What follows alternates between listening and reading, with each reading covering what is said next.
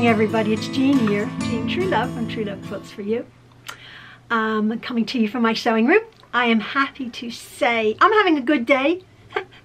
I was out in the ministry work this morning, and it was a lovely way to start my day. And I am feeling better from my illnesses, and I've gotten so many lovely comments wishing me well from the after effects of this COVID and other things that I have been undergoing. It's been really bad.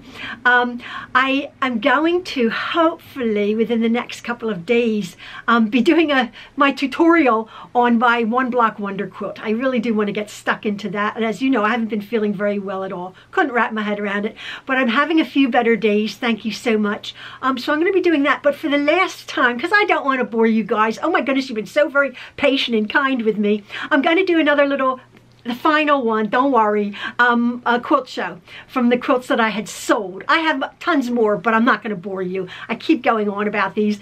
I've told you before, I have sold, I've made like over 400 quilts, and I could go on from ad infinitum, ad nauseum, right, to show you quilts that I've made. But I do have the last few I'm going to be putting up for right now. I was editing something, and I thought, oh, I had edited it last week when I wasn't feeling all that great, but I thought, well, I'll do it now. I will finish that little video up. This is my introduction to it, of the quilts that I have sold in my Etsy shop. Somebody did ask me after my last video, basically, was it worth it having my Etsy shop? Back then, yes, it was. I don't do it now. I don't think I'll start up my Etsy shop now for many reasons that I had said, but back then when I was selling, that was then, now is now, I had much success on Etsy selling my quilts. They weren't inexpensive, as you saw. Again, my pricing strategy was pulling a number out of the air that I was comfortable with.